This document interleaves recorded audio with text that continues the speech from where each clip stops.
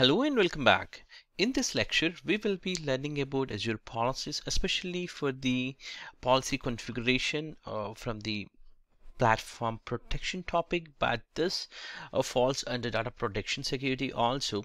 So here we're going to learn about data sovereignty with Azure policies. So let's understand what is exactly data sovereignty. It's not a big requirement.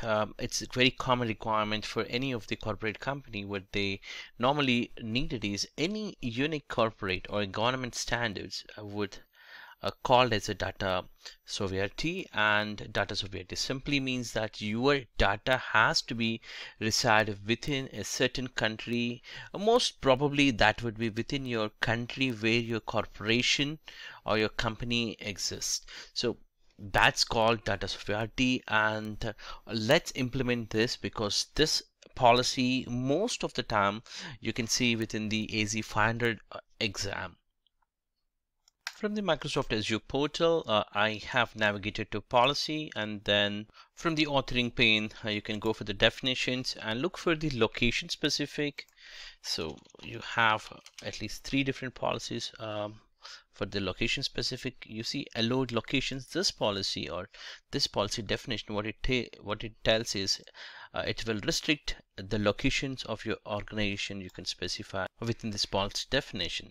So let's try to assign this and try to modify according to a simple example company. So let's take a policy. So here, when I click on allow or assign the specific policy, I am actually getting here allowed location. So I can simply give here the scope.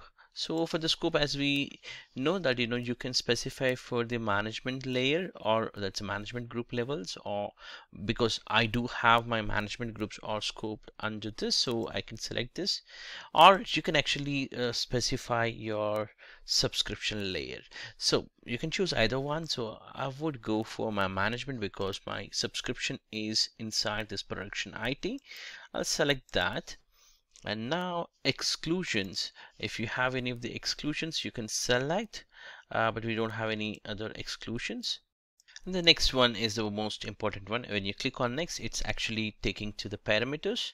So let me click on that. So within here you need to select what locations you are allowed, or this specific policy will make sure that whatever the locations you wanted, that only will be allowed. Let's say I want US specific, so I'll simply type as US. So whatever the US locations are there, and simply if I type India, so I can get it like Central India, South India, West India.